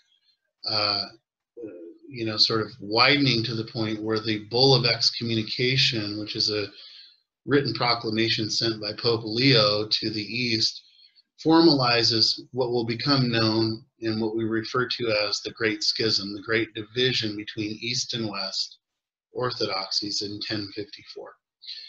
The answer is, and I think Joe brought this up in our conversation on Thursday night last, the answer to this question of what Eastern Orthodoxy is that it's a complicated expression of 15 denominations that follow Constantine's migration to the East and the separation of the origin points of what the gospel really means in human culture. I mentioned Joe because he asked that question, a really good one related to denominations, and denominations in particular that bring a sense of frustration and division to the unbelieving world as it looks at Protestant Christianity in the modern setting. Well, I mention that because denominationalism actually begins here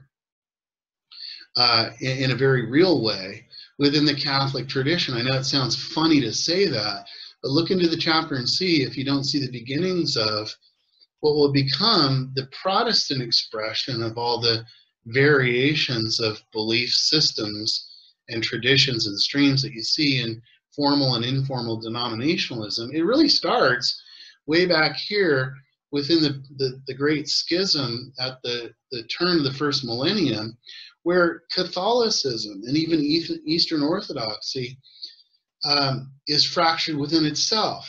In other words, the Eastern and Western traditions of the faith fracture, and within those distinct Eastern and Western segments, there's fracturing, to the point that you could call it, in a very real way, denominationalism, which continues even to the present day. The Protestants, in breaking off from the Catholics in, the 1500s and starting an entirely different movement, really carry with them this fractured, inner fractured state of disagreement. And so I just want to point out to you that in this chapter we get the very bare beginnings of what will later become questions related to how we relate in the modern and late modern era through all the different expressions of Protestant faith derived from the Reformation itself. Okay? All right. We're going to wrap this up here in the next few chapters. I'm going to move more quickly here and see if we can get her done. Chapter 16, Bending the Necks of the Victors, is about the barbarian invasions from the north, from the Germanic countries, the Franks, and so on, who ultimately, interestingly, become evangelized by people like Ulfilas and St. Patrick and other missionaries sent from the collapsing Roman Empire up into the European wilderness, as it were. But the barbarians, on the one hand, are coming in and invading Rome and tearing apart the civilization. On the other, Christianity is penetrating back into these pagan environments, and through some miraculous events which are outlined in the chapter, as well as a slow penetration of, vibrant witness of the Christian faith, we see a transformation happening on the European continent. And so there's a lot of discussion in the key points about the coming of the barbarians, missions north, people like St. Patrick who are sent to the UK and Ireland, in his case, to evangelize and to start monasteries. There's this whole exchange of political and spiritual engagement in power that revolutionizes the entire continent and basically Christianizes and makes Europe a Christian or Christendom-like civilization. So ultimately, the gospel, as it spreads upward to the collapse of the Roman Empire and the conversion of the European pagan population, is really the business of the supernatural and I don't know what's the word I'm looking for. It's sort of the upturning of expectations, the kind of there's a word I'm looking for that I can't quite find, but it's really the subversive. That's the word I'm looking for. The subversive power of the gospel on display. That while Rome is collapsing and the barbarians are creating havoc, and Europe is still a raw, violent place, the Christian faith penetrates back into that least of all likely of culture sets to convert to the faith, and converts them. And so therefore sets the foundation for what will ultimately become European civilization. Chapter 16 gives way to the last major division in this lecture anyway, which is Division 4, and that is the Christian Middle Ages, the time spanning from 590 to 1517, and that sets us up in our next lecture for the Reformation and what happens after that. So,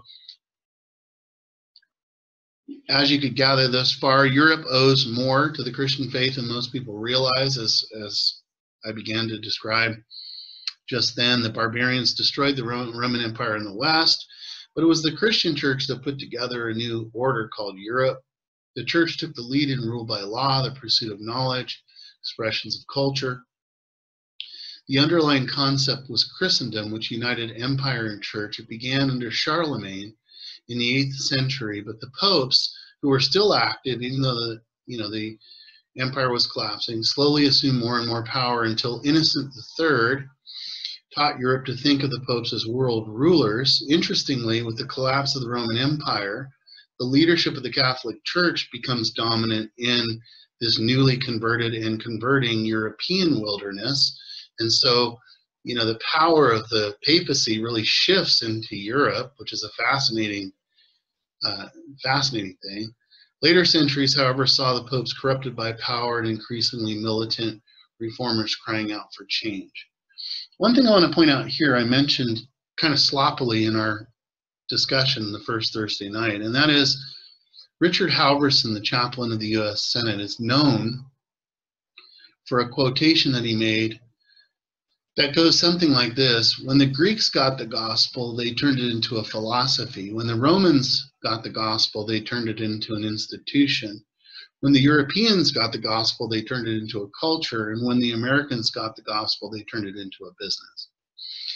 I like that quote, and it relates to opening up, Division 4 here in the Christian Middle Ages, in highlighting the fact that the gospel, you and I have to understand, and therefore the church as its formalized institutional expression of organized community of believers, right?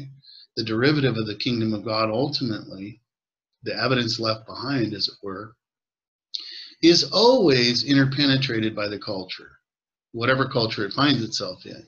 And as we just saw in this crazy development of European rise in history and the collapse of Rome, it penetrates back. So on the one hand, the gospel, the kingdom of God, and its birthright, the community of believers who then formulate churches, penetrates human culture. That is to say, it draws its target, right, of human beings from human culture and converts them, and thereby penetrates human culture and transforms it. At the same time, that same human culture backwashes into the church, backwashes into the community of believers and into the gospel, right? And so you have this interplay that is both good and bad, both destructive and constructive, wherein the gospel is changing people, and people in human culture is flavoring the gospel. And I like the Halverson quote because it describes different ways that human culture in the biggest sweep of history have flavored the gospel in certain ways, and how that in turn, like if you think about the phrase, when the Americans got the gospel, they turned it into a business, right? Flavors how we do life as believers in the community of faith and the organization or the institutional format of the church. So let's bring this home to a point of application here. Think about what we're going through right now with this pandemic in the 21st century. Largely, and I'm not being critical, I'm just being descriptive.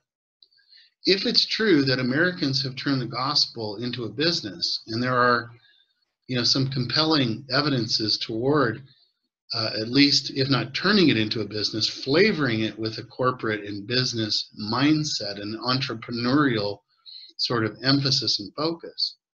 We are now being challenged in this time of social distancing and virtual church, right? To reconceptualize what it means to do the business of church, no pun intended. I mean, it's a fascinating thing that in many ways, the more cynical amongst us might describe church as nothing more than an organization that sells Jesus as a product. And there's some truth to that. Collecting tithes and counting, as pastors like to say, but don't like to admit, nickels and noses, right, to validate their existence by way of people engaging in church, showing up on Sunday, serving, worshiping, participating, and giving. That's what makes the organization of the church run in America. We're now being challenged to reconceive all of that and to rethink what is it that undergirds this thing that we Americans call church, that clearly has transformed all of our lives through the penetration of the gospel and the leading of us all into a relationship with Jesus. Amen and thank God.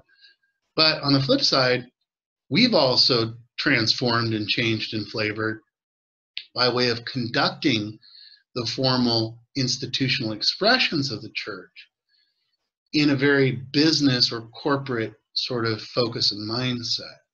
So I'm bringing that up for obvious reasons, that we're now living, folks, those of us who are in ministry actively, in a time where how we think about and do church, right, is shifting and changing potentially. That's not a bad thing. It's not necessarily a good thing, but it's a thing. And it relates to this interplay between human beings, their culture, and the power of the kingdom of God and the gospel and its impact.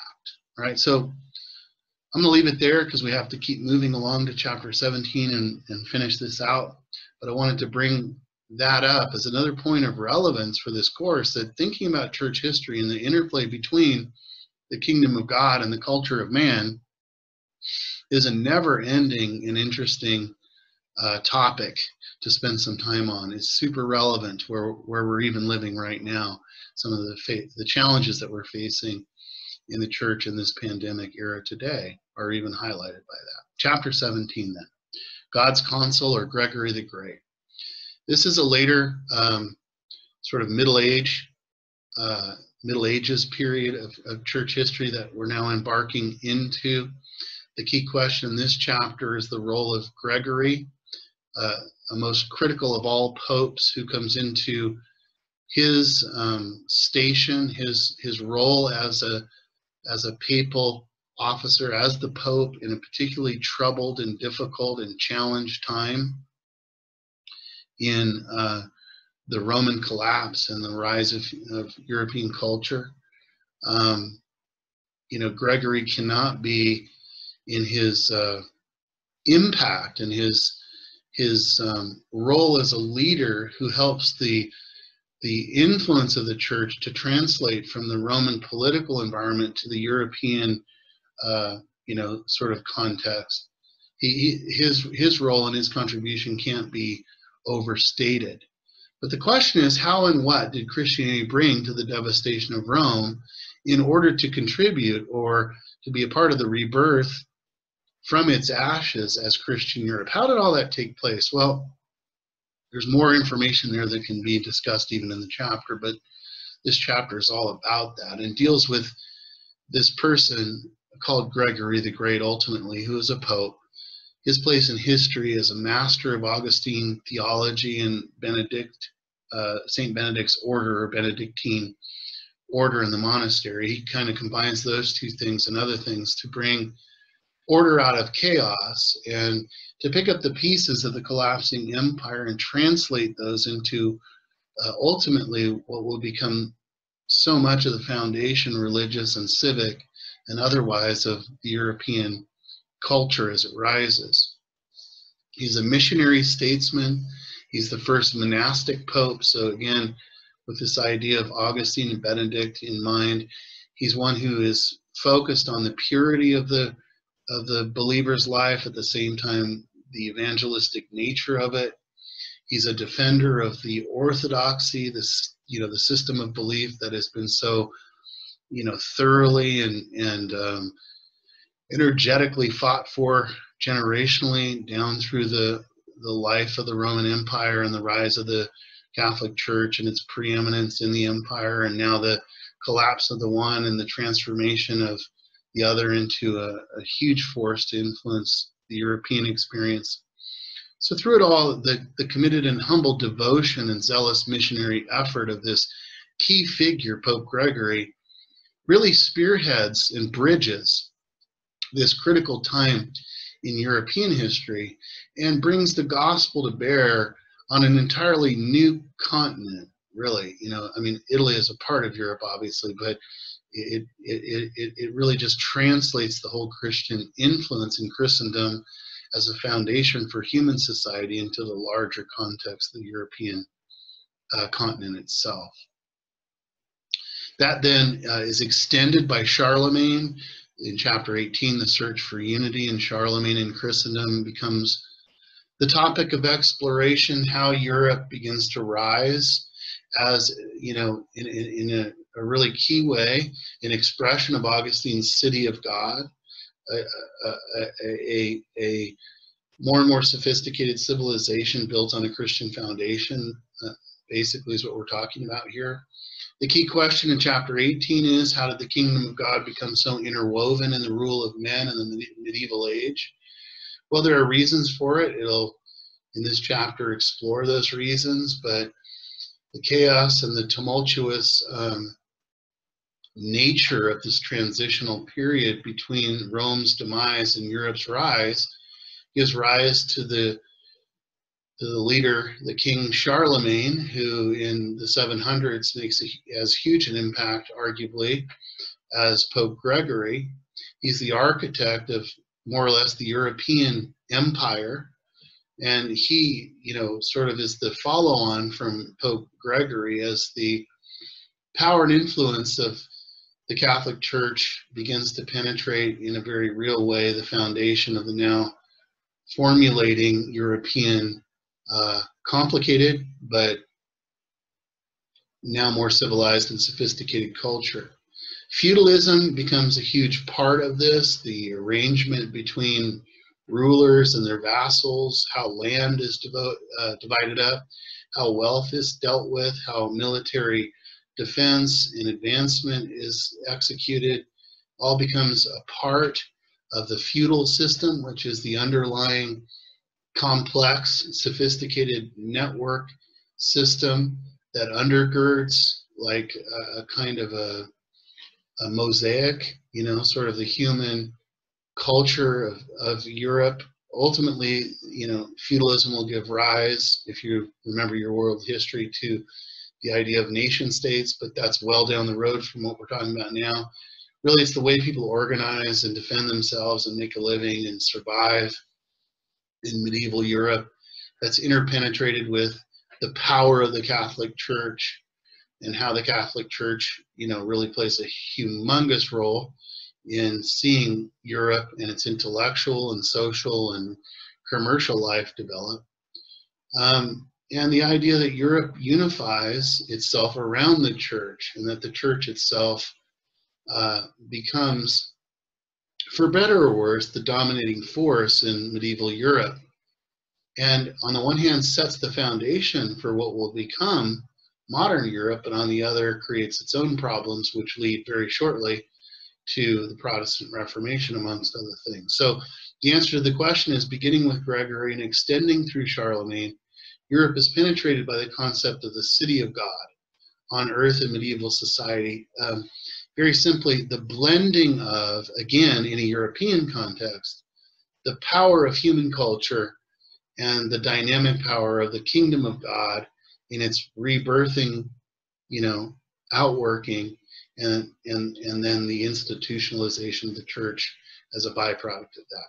In effect, it's Rome all over again, but in a European context.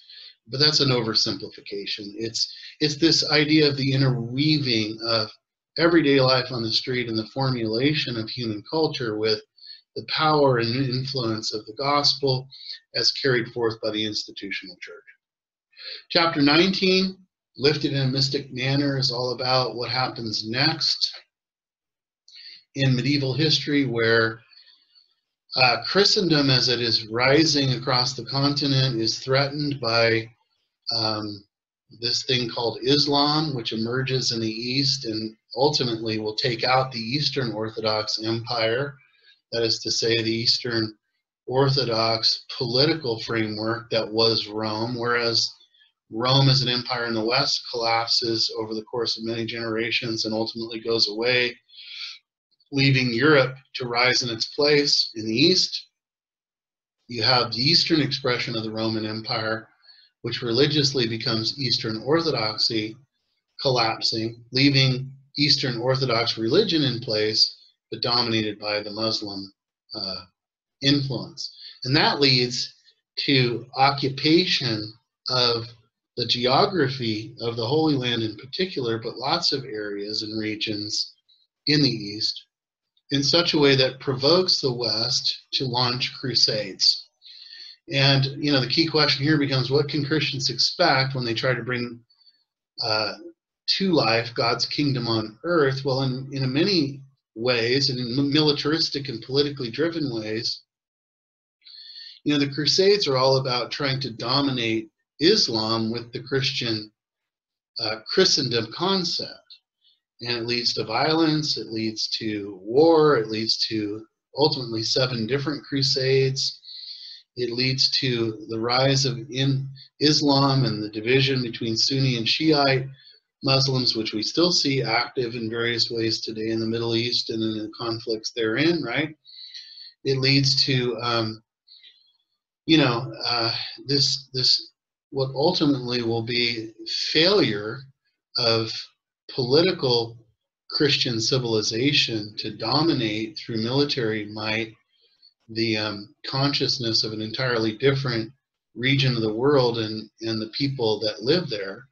And there are imperfections of saved but sinful man as he tries to revolutionize human culture, at least in the East, through military might into a more Christian expression. So that's a long and complicated way of saying that when Europe tries to advance Christendom through all the wrong tools of military violence, you know, politics and so on, it fails miserably. And yet in the West, the church and the Christian faith still dominates in its influential power. The next chapter deals with the scholastic or academic or intellectual dimension of that sort of what you might call Christian triumphalism. Scholasticism is all about the rise of the university system.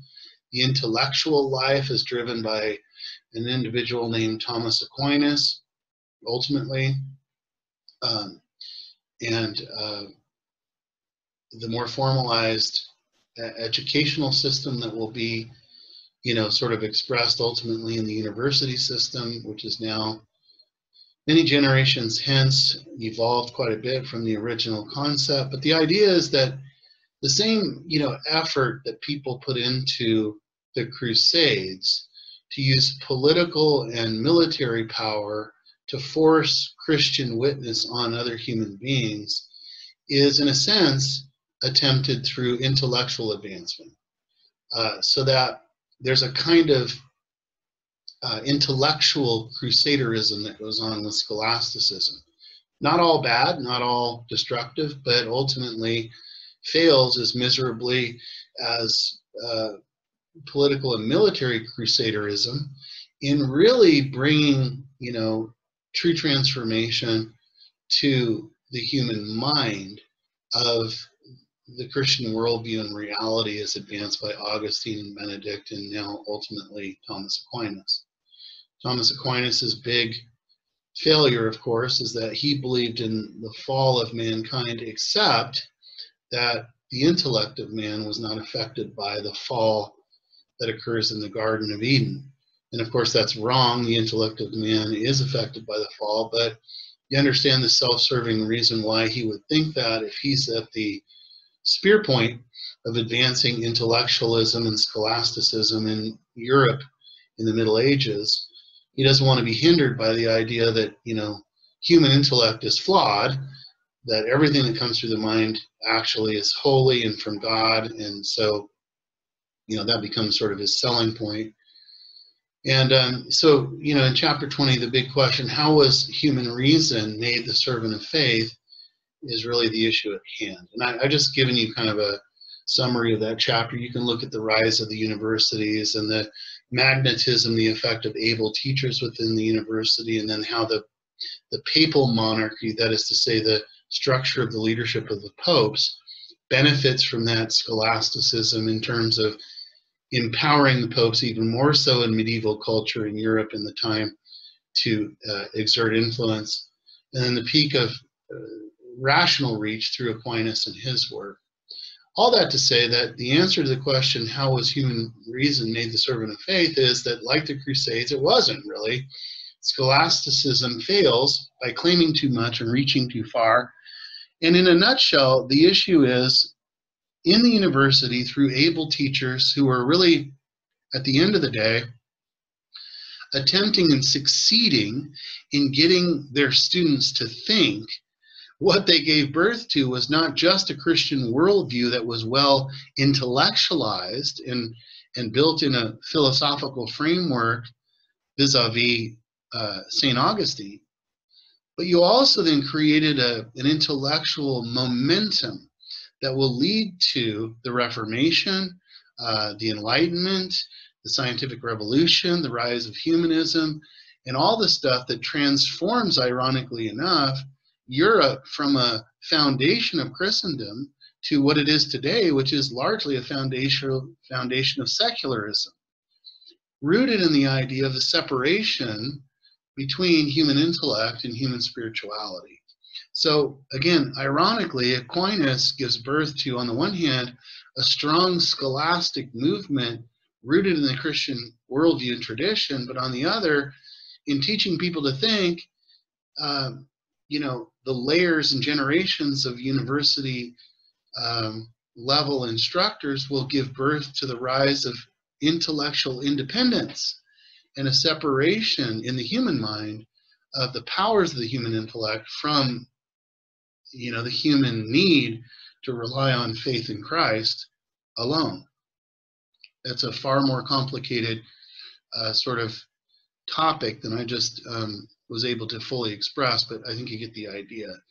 And so this is the beginnings, of what will ultimately transform Europe away from, ironically enough, the foundations of the Christian faith. Okay, the last chapter in this presentation, we're almost done the lecture here, chapter 21, A Song to Lady Poverty, deals with the rise of a counter response to Crusaderism and scholasticism and the sort of overt domination of the Christian faith in all aspects of European and other societies, or at least the attempt to see that happen, with the rise of a more simplified anti-institutional expression of the faith as characterized and embodied in a person called Francis of Assisi.